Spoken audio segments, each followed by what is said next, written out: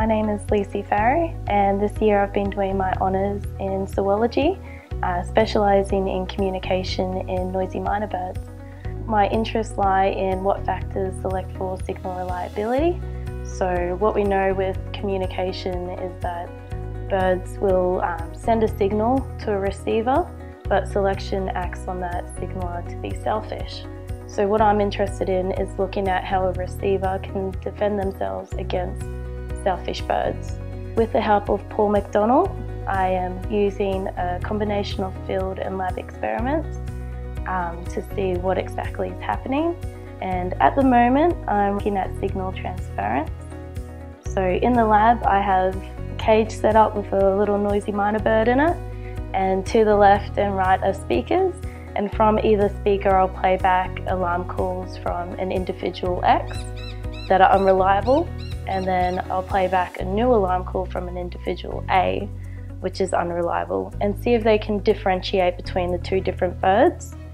And then also the next call will be another alarm call for a snake predator, and I'll just be seeing if the bird still knows to not respond to that unreliable caller.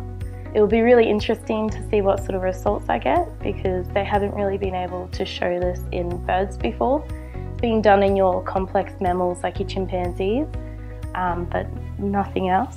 So if I get to do that, it would be an awesome thing. So even though at the moment all my research is based on noisy minors and their communicative systems, my real passion lies with chimpanzees and how they communicate and how that correlates with human communication. So I'm hoping studying here is going to be a great pathway into studying overseas and doing my PhD, looking into biological anthropology.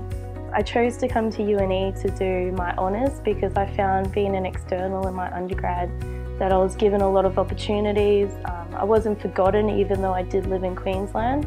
I had a lot of contact with my lecturers and a lot of assistance. And then this year when I've moved down here, they've been very helpful in whether I need someone to go outfield with me, to lug around all my equipment.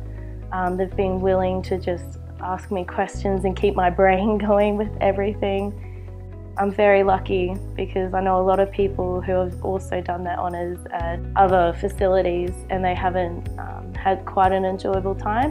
Whereas every day I find myself really excited that what's ahead and ready to ask questions.